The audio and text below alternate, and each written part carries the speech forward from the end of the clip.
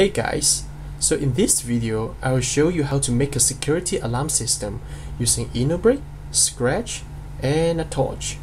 It's easy for kids and students to do and it's very interesting. So this kind of security system can easily be found in art museums, which is used to alert people to stay away from the art painting. We can build a similar system with the use of a light sensor component. So this is a light sensor whose resistance will change accordingly with light intensity. So let's take a look. So I've plugged the sensor to InnoBrick's port A. So you can see there's a reading coming out. Right now it's about 8 to 9.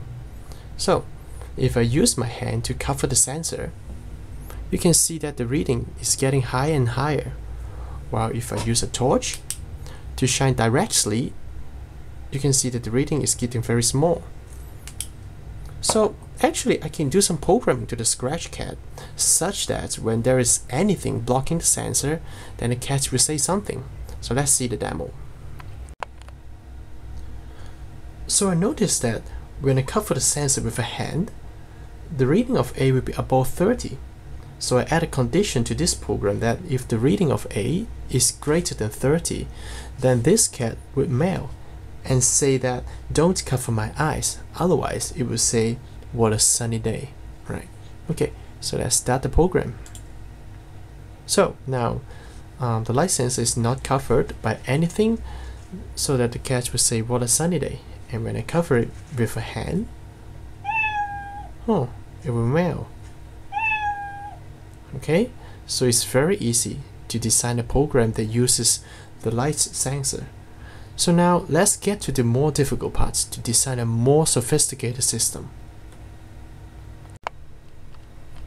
Okay, so once you get used to the light sensor and how it works, you can start building more sophisticated security system. For example, you can mount the light sensor using some Lego bricks so that it is pointed directly to the torch. And this system is built in front of the treasures, just like this one, that you don't want anybody to touch it.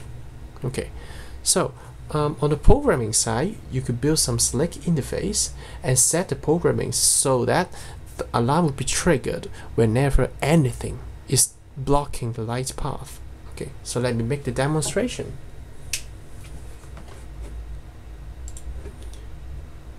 Okay, so before the system is started, make sure that the torch is on and is pointing directly to the light sensor. Okay, so I start the system. Okay, so you hear the sounds, pretty cool, huh?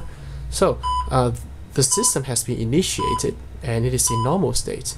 And whenever someone want to touch the treasure like this, oh, so you can see that the alarm is triggered. So let me do it again. Okay, it's in normal state and I try to touch it.